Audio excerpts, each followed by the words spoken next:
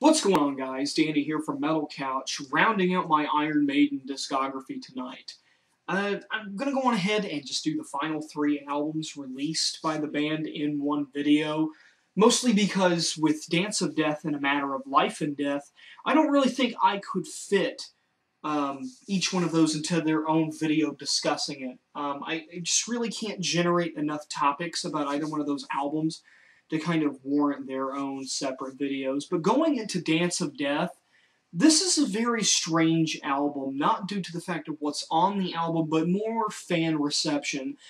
From other fans of the band that I happen to be acquainted with, they don't speak too fondly of Dance of Death. And Dance of Death, to me, is one of those things where you got tracks that are really, really, really good, and then you have tracks that are just flat out boring. For example, I really, really like No More Lies, Rainmaker. Passchendaele it is one of my favorite Iron Maiden songs. Then you have stuff like Age of Innocence, which it's a mixed bag with Dance of Death. That's how I feel about it. The artwork on the cover is probably the worst piece of album art I've probably ever seen on an album. But then again, nobody needs to hear me running that into the ground because it's already been ran into the ground enough by other people. A Matter of Life and Death is something that I hear from fans is highly regarded with them. Having only listened to A Matter of Life and Death twice, I still don't see it. There are certain songs on here that I do enjoy. I thought Different World was a good song. I thought Lord of Light, The Legacy, Brighter Than a Thousand Suns. I mean, there are good tracks on this album, but I think that when you get into the later Iron Maiden albums and the fact that most of them clock in at well over an hour, you get to this point where it's like, all right, please finish already. And I know there's going to be fans out there who I really like the long songs from Maiden. I don't really like the whole 3-4 minute long songs that you get, and that's fine. I mean, it's just that there are some songs on here that go on way too longer than they need to be. For example, I don't really like the Reincarnation of Benjamin Brieg. I do not like For the Greater Good of God, and The Pilgrim.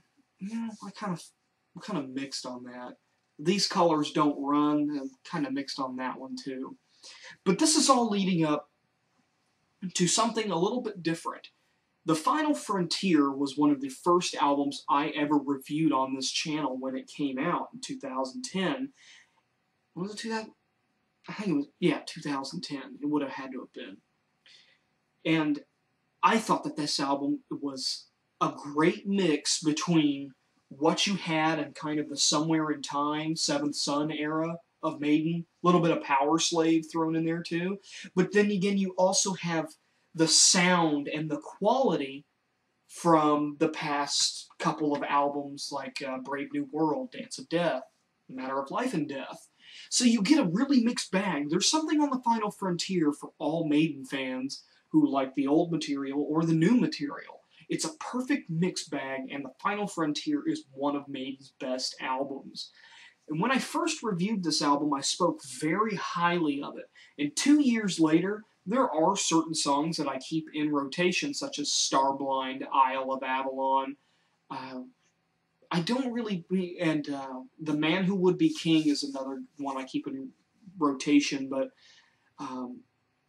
El Dorado, I never really liked El Dorado that much, even when it was released as a single. I did like The Final Frontier, even though it sounds reminiscent of Judas, like the guitar riff as a guitarist. It's very similar to Judas Priest's cover of the Green Manalishi with the 2-pronged crown from Killing Machine. So, I don't know. Fun fact, I guess. I'm trailing off topic. The Final Frontier is a great album. It's probably it's what I like to see the most from Maiden. And I still highly regard this album as one of the top 3 Maiden albums out there in my book. I really enjoy that album. And with Iron Maiden, getting up there in age, really, they still have so much more that they could do. I did put out a review a while back of Steve Harris' solo album, which I was not too fond of. I didn't really think too positively of that. But then again, going into that, I was trying to keep Maiden out of my mind, and without even incorporating Iron Maiden into it, it just really wasn't that good of an album. And really, Maiden have, I think it was either Bruce or Nico came out and they said that, they just can't really play their songs as fast as they could. They're getting up there in age, and I fully understand that.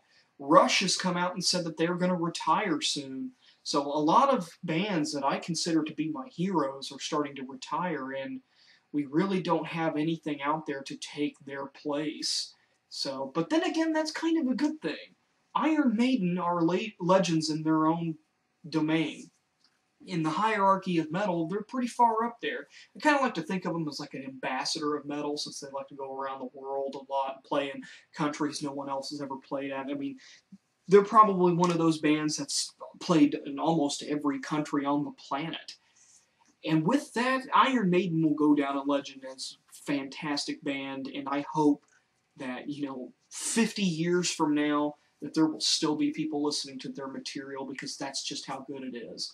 The legacy of Maiden, I hope, will survive for decades to come. Maiden is a fantastic band, one of the bands that influenced me the most as a musician, and they even influenced me, doing other things too. I love listening to their music. Their music makes me feel good.